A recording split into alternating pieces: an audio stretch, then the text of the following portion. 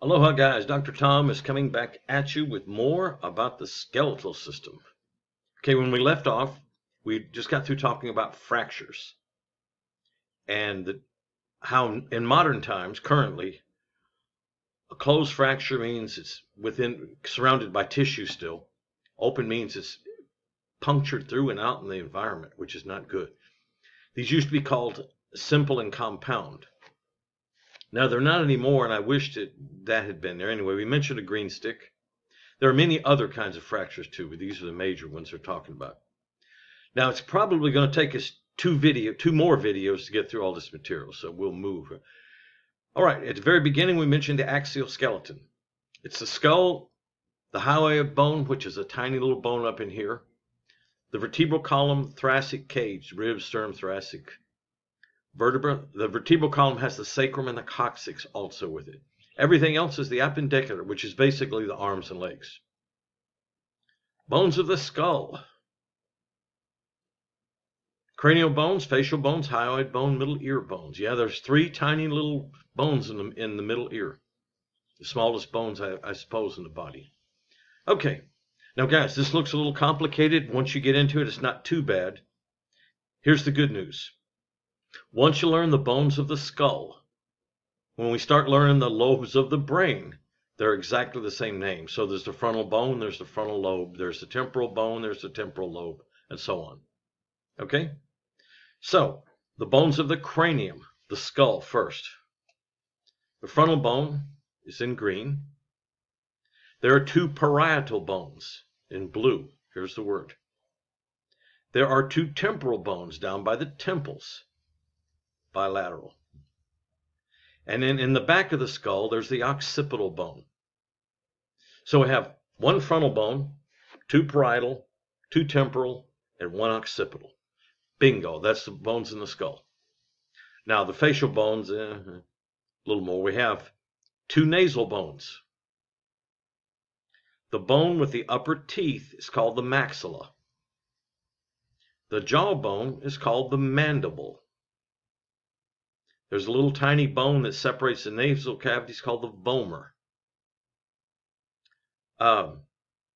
These cheekbones are called the zygomatic arches. Now again, here's the word. They're bilateral. It says zygomatic bone. It's always called the zygomatic arches. You can actually, in a skull, you can take an ink pen or a thin finger and put it down behind those. Okay, now some of this other stuff like the zygomatic process, styloid mass, those are all parts of the temporal bone, okay? The most complicated part is the sockets that the eyeballs fit in are called the orbits.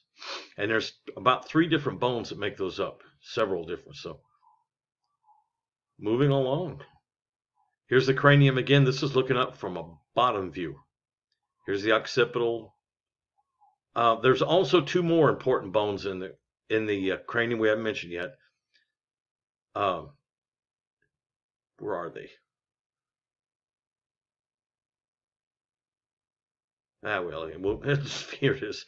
The sphenoid bone, purple ones. It's like a bat or something. It's really hard to discuss. We also have the hard palate is also bone. This big hole here is called the foramen magnum, and that's the hole in the occipital bone that the spinal cord comes down through. Foramen magnum, occipital condyles. This is what the spine articulates to. Okay. External auditory meatus, that's the holes we hear out of. I want to hold off on these processes right now. We got to learn the bones first, guys. Sphenoid bone, this is what I'm saying, butterfly shape, forms the floor and sides of the cranium. Sella turcica is a little groove, or a little indention where the master gland, pituitary gland is. It sets down in it like a ball. And then the ethmoid bone is another one that's deep in there. It's hard to see. Now, however, those are the bones of the cranium, man. You've got it already. Facial bones again. The mandibles, the jawbone, maxilla's upper teeth. Palatine, we didn't talk about those. Zygomatic arches, and there's some other ones. Okay, y'all know we have sinuses. There are a number of sinuses. Actually, There are frontal sinuses here, these are like cavities in the holes in the bone. Maxillary sinuses here, and then the sphenoid and the ethmoid bone have little tiny sinuses. They lighten the weight of the skull and modulate the sound of our voice. That's why if somebody's having sinus problems, it kind of deadens their voice, makes it sound odd. Okay, bones have joints in them, but they're in the adult, they're immovable joints. Once they fuse, they lock in place. And they're called sutures. Now, what else is called a suture? No, that's the official name when you get stitches at the doctor's office. They're called sutures. 3 sutures are coronal, lambdoidal, and squamosal.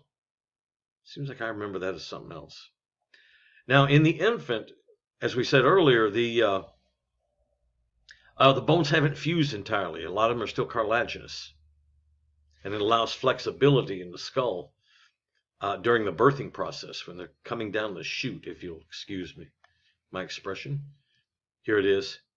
So in an infant, the joints have not fused entirely, so there's soft tissues between here. And then throughout childhood, it ossifies and eventually becomes entirely enclosed, where it's a solid bone all the way around the brain. Okay, assuming there's no questions. Now, guys, I know we went through that quickly, but you can always go back over it with a videotape like this. You just go back and click where you want to see and watch it again. The vertebral column. The spinal column is so important that it's an entire classification within biology, the vertebrates. Like mammals, dogs and stuff have a spinal column too. Snakes do. All the advanced animals have some sort of a vertebral column. Okay, the neck is the cervical spine. The mid back is the thoracic spine. The lower back is the lumbar spine. And at the bottom we have the sacral bone, inverted triangle, and the little coccyx tailbone. Now, if you look at the vertebral column from a lateral view, there are curves that should be there. If you look at it from the front or back, it should be straight. Oftentimes it isn't, but it should. But if you look at it from a lateral view, now here's the front of the body here. There should be a cervical curve, a thoracic curve, a lumbar curve, and then the sacral curve. And those curves are important. They're supposed to be there. Sometimes they can be too curved, like a person that's hunchback, which is called a kyphotic thoracic curve. But these are there for important reasons. And here are the first 2 vertebrae have a separate name. The C1 is the atlas, C2 is the axis. But every other one is just numbered. Like the 9th thoracic vertebra is just T9. Here it is. The 4th lumbar vertebra is just L4.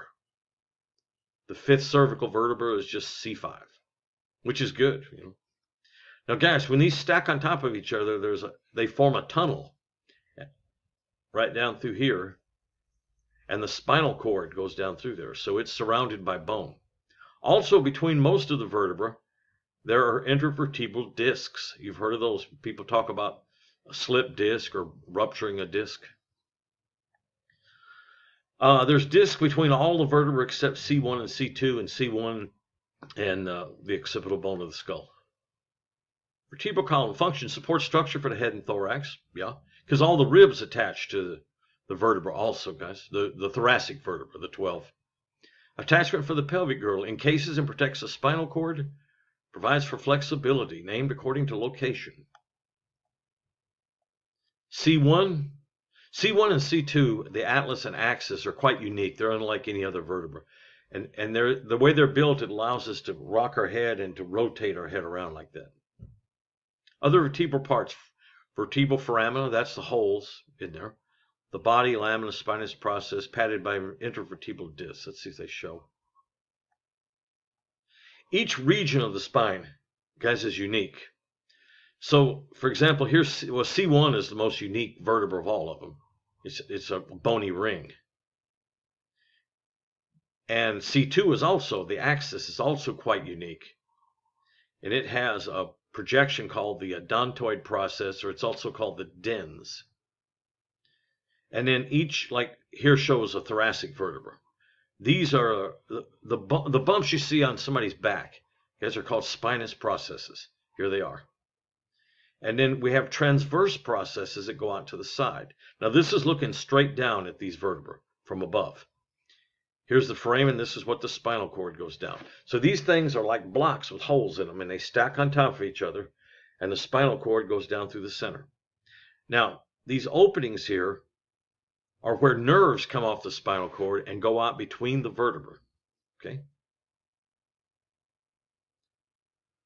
So if you're thinking it's complicated, you're right. It's really complicated.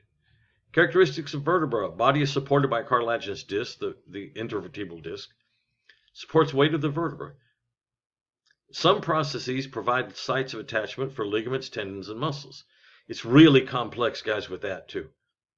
There are a bunch of little small ligaments and big ligaments and tiny little muscles and big muscles, and to say it's complex is really an understatement. Some articulate with bones. Vertebral foramen is opening for the spinal cord. Again, it's blocks with holes in them, stacked on top of each other. Bodies of vertebrae padded and separated by cartilaginous discs. They're called IVDs, intervertebral discs. Okay, now we talked about the curvatures of the spine. And we said sometimes they're too big. When viewed from the back or the front, the spine should be straight. If it deviates like this is called scoliosis. And this is really common, especially in young teenage girls, and more so in women. A hunchback where it's too curved is called a kyphosis. And then if the lumbar curve is too deep, it's called a swayback. These normally, guys, don't cause a lot of trouble, but if a scoliosis gets real bad, they have to have rods put in their spine and all. But it has to be bad before it gets to that point. Thoracic cage. The breastbone is called the sternum. It has a little part at the top called the manubrium. The main part's called the body. And at the end, there's a little tip called the xiphoid process. Okay? The 12 thoracic vertebrae have 12 pairs of ribs attaching to them. 7 are true ribs, 5 are false ribs, which means they only attach to cartilage. And the very bottom ones are called floating ribs because they don't attach at all except in the back. And of course, there are 12 thoracic vertebrae. Let's see if here's a picture.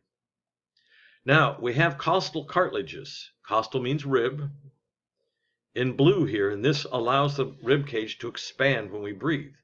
Otherwise, if it was just bone, our stomach would have to, like a bellows, you know. Here's the manubrium, the body, the xiphoid process of the sternum. These are the collarbones. Here's the spine. This is looking at it from the front. Here are the ribs, numbered 1 through 12. Now, one of my favorite stories.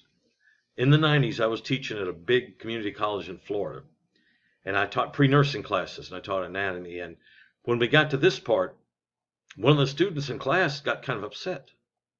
And she said, well, how come that shows men and women having 12 ribs each? I said, well, because they do. No, in the Bible, God took a rib from Adam and made Eve, so women have one more rib than men. I said, well, I'm not trying to in any way disappoint you or conflict your religious beliefs and all, but I'm sorry to tell you, but yes, men and women each have 12 ribs. She didn't like that, but she didn't say any more. I'll leave it at that. Lines and angles. Mid-sternal line. The collarbones are clavicles. So there's a mid-sternal line right down the sternum. Mid-clavicular lines about where the nipples are. Costal margins. Costal means rib. Costal angle of Louis. This is a lot of stuff, guys, I know. Where the manubrium and the body of the sternum come together, there's an angle right here. You can palpate it or feel it, and that's the angle of Louis. It's important because it's a good anatomical landmark if you have to count rib spaces and stuff. You can start here. The angle of the ribs is also important. We're about to run out of time here.